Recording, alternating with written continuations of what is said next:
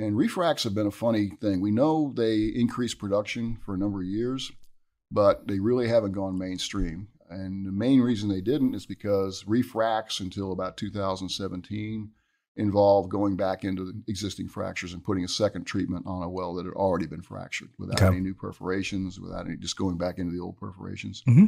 You get about a 1% increase in recovery factor. They're economic, but your PV10 on an Eagle Ford well of $500,000 or $1 million, you got to do a lot of those to build a company. Yeah. But whereas with mechanical isolation, we found from 2017 on, you can greatly reduce the uncertainty in the results. You can predict the performance of these wells ahead of time. You can actually do economics just off oil in place data from the well logs.